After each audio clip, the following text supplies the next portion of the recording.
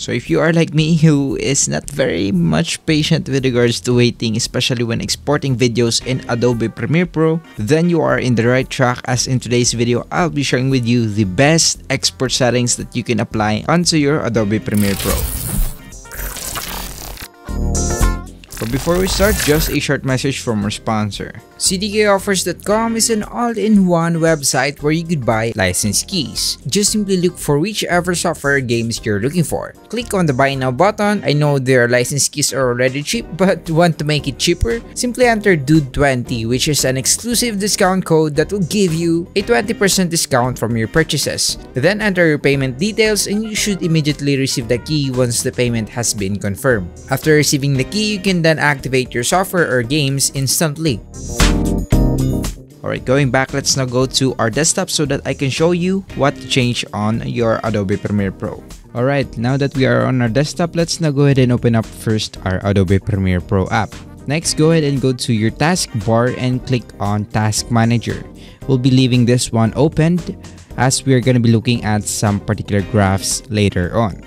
Go to the Performance tab and we can now go ahead and just leave this be and just go ahead and minimize this one first. We can now go ahead and open up our project right now. So I have here on my desktop the previous project that I've published on my YouTube account. So assuming that we are already ready to export this project, before we go to the Export tab, we need to go first to the Edit and go to Preferences and go to the Media. You'll be shown with all this particular settings right here, and what we are interested in is this particular setting at the bottom. You can see here at the bottom, H.264/HEVC hardware accelerated encoding, and as you can see and as you would have noticed, it's currently unchecked. So we need to check this one up, and as well as the decoding feature right here. So once done, hit the OK button. And we'll have to restart our Adobe Premiere Pro app first. If you are not able to see that particular setting, you might probably have to have your Adobe Premiere Pro licensed, as that particular feature might be restricted or not enabled on trial or unregistered Adobe Premiere Pro apps. So once we are able to reload our application, we can now go ahead and open up once again our project.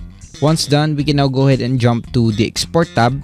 What we need to change here is first the format right here. You can see here an H.265, or you could also change this with H.264. Basically, H.265 will compress your files much more efficiently, thus resulting with a smaller file. However, not all devices would support playing H.265, so you're better off sticking to H.264. Once you've updated the format to H.264, we can go ahead and expand the Video tab right here, and you'll be able to see various settings right here. Let's now go ahead and click on the More option right here, and we can now go ahead and scroll down and make sure to uncheck the Use Maximum Render Quality, as this will basically increase much of your export time unnecessarily. We need to check under the performance settings on the encoding settings that we must set this one to hardware encoding to get the most out of our computer resources.